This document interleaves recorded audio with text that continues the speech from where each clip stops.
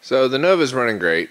No doubts about that. But now whenever I get it up to speeds above 70 mile an hour, I shouldn't say now when I get up to speeds about over 70 mile an hour, but since I get it up to speeds over 70 mile an hour now, I get a heck of a vibration from the rear end. Be driving along, all of a sudden the car would start to howl and vibrate. I'd push in, let it slow down. It gets to about 60 mile an hour and the vibration goes away. And then I add more throttle and it would come back. And then I push in the clutch and the vibration would stay until the car slowed down. And then I tried shifting it out of gear and the vibration stayed, the car slowed down. So that meant it was beyond the transmission. It was the output shaft of the transmission back. So that led me to the drive shaft, the rear end, and the rear tires, basically. Well, I just put new wheel bearings in it last year, so I don't think it's that. I put a brand new drive shaft in it, so I kind of eliminated that. I mean, this car only has 100 and some miles on it. Then, thirdly, I went and I decided to check. I had the rear end professionally rebuilt, so I eliminated that. So I was trying to think about what it could be, and that kind of led me to the tires. But I eliminated the tires because it didn't seem like it was coming from one side or the other. It seemed like it was more central. So, and it's very rare for both tires to go bad at the same time. So lastly, I took a look at my pinion angle, because I figured it had to be, drivetrain related. And that was one thing I never really checked. Well, long story short, and there's plenty of videos on how to change your pinion angle, or check your pinion angle, and I might go over it a little bit if I get time. But I want to get this car back up and running by Saturday. Today's Monday. I only got the evenings to work on it. What I plan on doing is check the pinion angle, and they said that you want to be below 2 degrees from what I read, and anything over 4 degrees you'll have a significant vibration. And whenever I measured mine, I was at 6.5 degrees. So what I mean by pinion angle is, see if I can pull out a marker here.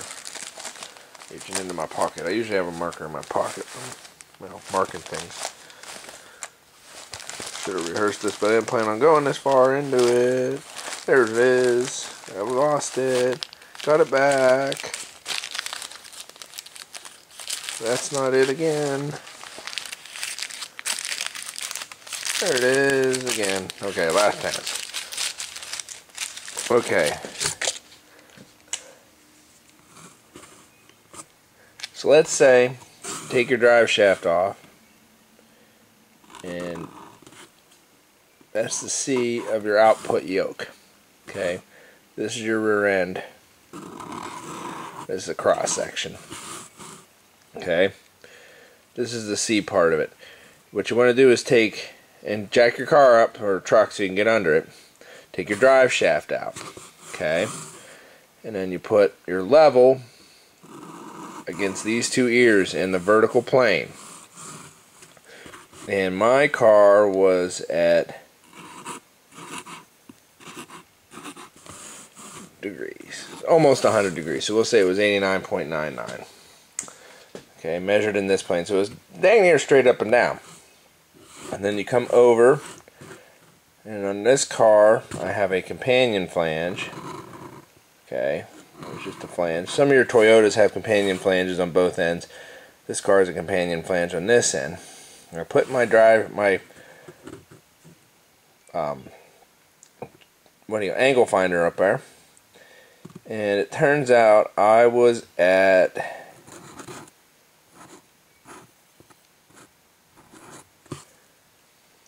83.5. That's what it was. 83. Sorry, 83.5 degrees. Now, keep in mind I was flipping it from this side to this side, so that means that my transmission is pointed 83 degrees down, and my drive shaft's at almost a 90. Now, why does that matter? Well, I'll tell you why that matters.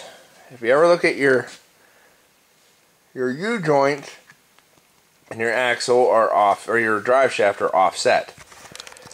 And what they're trying to do is you need to have, by having equal and opposite angles, the vibration caused by the rotation of the U-joint is nullified. The vibration waves put in the drive shaft coming from this end are supposed to be canceled out by the ones coming from this end. But that only works if they're sitting at the same angle. You get it? Now, so what we have to do is we could either take my transmission and put it at 90 degrees, which would take a lot. I mean, that's cross members, K members, the front end of the engine, the whole everything would have to tilt up. In which case there's a firewall and everything else in the way and there's already an interior. Or we can change this angle. Back in the day, what they used to do, and you still do, if I was building this car from scratch, I would do it all over again, is you cut your spring perches off.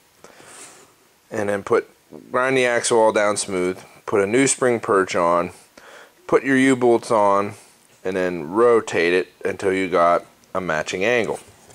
But what I purchased from eBay, 2.5 inch wide, 6-degree shims, made in China, engineered in the US though.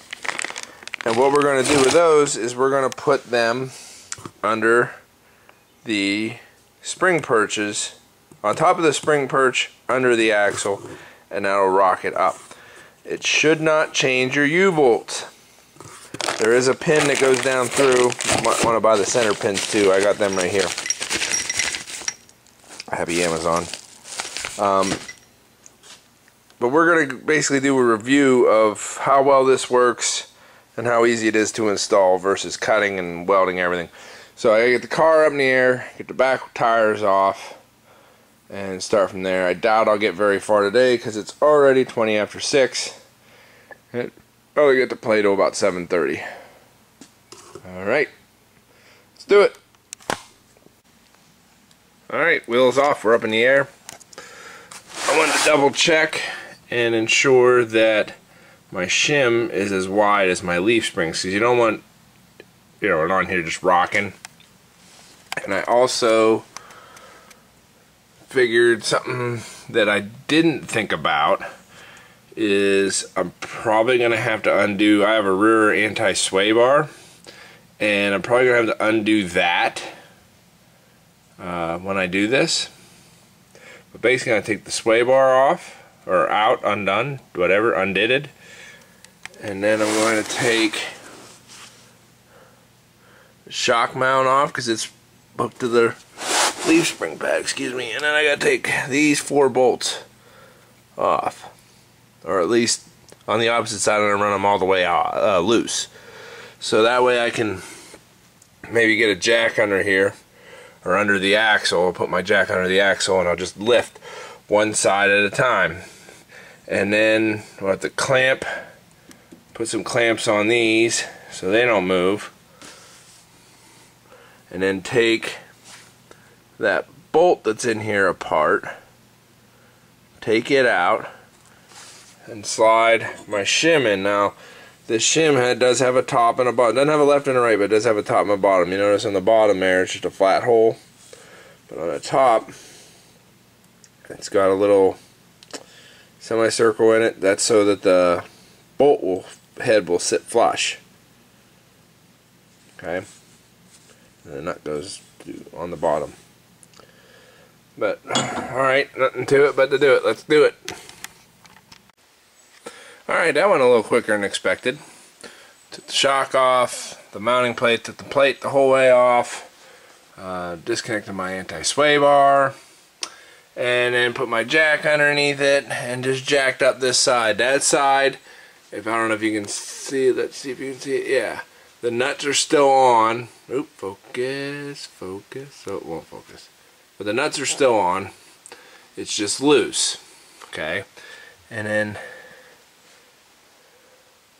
that right there is the nut you're trying to get to. This is the pin that holds your leaf spring pack together. So what I'm going to do is I'm going to put those C-clamps, one on each side, there's not a whole lot of pressure. You want that's another thing too. Make sure your jack stands are under the frame and not under the axle, or else this could turn out really bad if you undo your axle bolts while it's holding up the car. But I'm gonna spin that nut off. Wait, that nut right there. After I get these clamps on, then I should be able to put my shim in place and put the new bolt in. Alright. Alright, here's the recipe for success. I took my shock mount off, took my plate off, got these guys figured out, and then I got my jack out. I jacked the rear end up, so this axle is completely off the leaf spring, and right in there's the center pin. And what you're going to want to do is take this nut off the bottom and give it a whack or two up through the top. Some of them have a slot in them, these ones don't. I've been using a pair of vice grip pliers, and my new ones, make sure, I didn't realize this, but there's actual different diameters of these things. This one's a 3/8. The first pins I bought were 5/16. We'll see if Amazon will take them back. If not, I'm gonna go ahead and use these. Like I said, this one does have a screw slot in it, but I still found that in this tight confines, it's actually just a little better to use the vice grips. But I'll get that out, and then I'll film a little bit more, and I'll show you. Maybe the installation. What I'm talking about. Okay, bye. All right, I got the bolt out. I had to drop that plate. These doohickeys aren't with that plate on the bottom. That other overload spring type doohickey on there. It's the clamps are too close together for me to do anything. So I took it off. I just thought I did the other side already, and I thought that might be a better way. But anyways, make sure you got your top side up. Start your bolt in. And then slide it in from one side and find out that we're not high enough, are we? Let me see if I can still do this.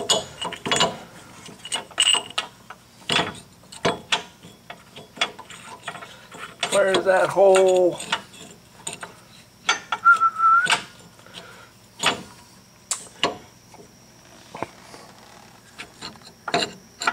There it is. Alright. Now, you can see I got a lot of excess at the bottom. Don't worry about that. Once we put this plate back up and put the nut on and run her tight, I will go ahead and cut that off. That's what I meant to say. I lost in my train of thought. Alright. See you after I get it cut off. Alright, and there it is installed. That's our 6-degree shim on top of the pad. This pad will come down, sit right on top of that. And then we'll tighten up our U-bolts. I already cut off the excess length. She's all tightened up. We can take these C-clamps off now and start putting her back together and take her for a test drive. Woohoo! Alright, I hope you can see this. But you see how I got that pinion yoke? I got the drive shaft out of it. Drive shaft's right there. And focus. Come on. Stupid camera. Anyway, there's my pinion yoke. So I'm going to take my handy dandy fancy level. I hope you can read that, but that's 88.1 degrees now. I have it on the suspension. No, it's not held up by the jacks. You can see I still have jack stands under it. They're touching. Well, actually, no, they're maybe 1/4 inch gap there. But either way, the car's not going to fall far. And anyway, I know a bunch of you guys, if you comment, you're going to say, oh, you should have your jack stands in. But anyway, this here side, if I can show it to you, is the flange side. Okay, now we're going to take a measurement here. I'm not sure if you'll be able to see it. Oh, let me scooch a little further down.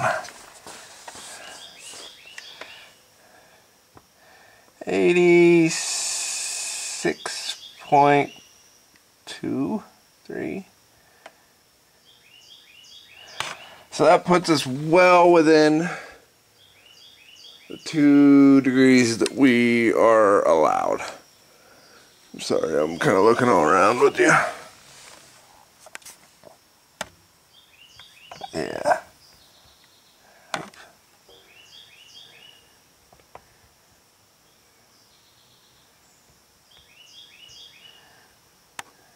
And we're right about 1.5 degrees off.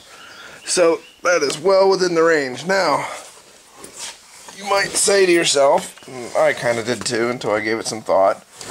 Hold on, I'm trying to get up off my jack stand. I'm getting old.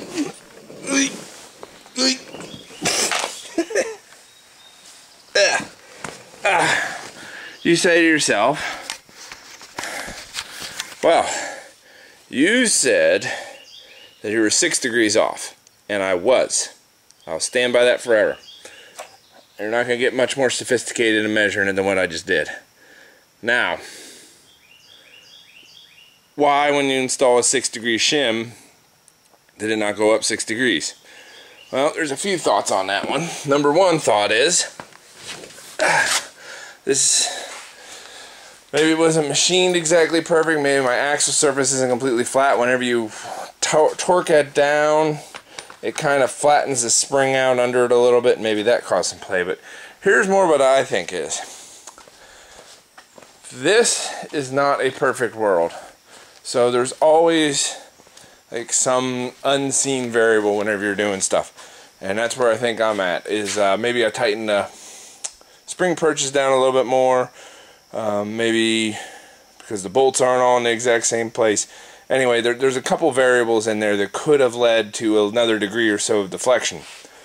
But anyway, because we're within range, though, I'm not going to mess with it unless it makes noise while we're driving. If it makes noise while we're driving, then all bets are off. I'm going to cut the car in half and try to figure out what's going on.